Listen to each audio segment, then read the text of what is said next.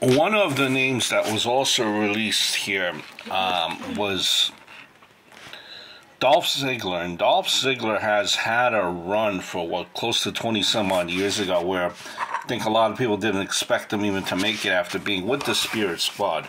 He's the one that survived, and he never was supposed to survive, and there was talks of, other Spirit Squad members making the cut before he would. And he is the one with the longevity that was able to survive. Considered one of the best workers in the modern day, when you hear it in interviews and stuff like that. I'm sure an asset to any wrestling federation being able to teach the ropes. I'm not sure if WWE offered that to him. I'm not sure that's something that he wanted. But I know he took advantage of the fact of him being on TV. He is marketable, and he's been doing various other things. And that's in part from the help of WWE and being on TV.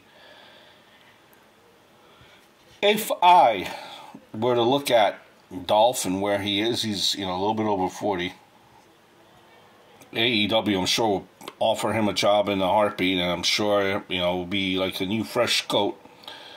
He will have matches against people that he never had the opportunity to, and that's ultimately where I think he will go.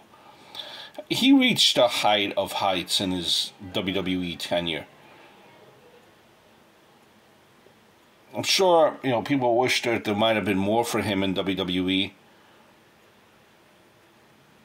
But he made an incredible impression at the highest level of sports entertainment in the world. Nothing to be upset about. WWE is moving on to a new era.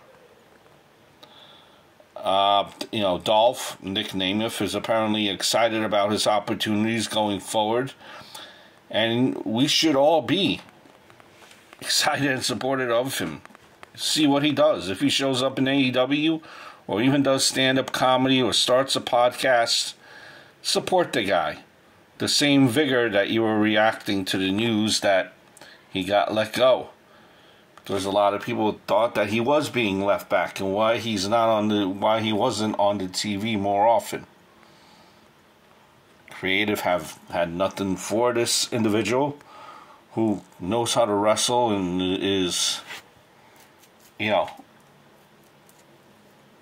talent.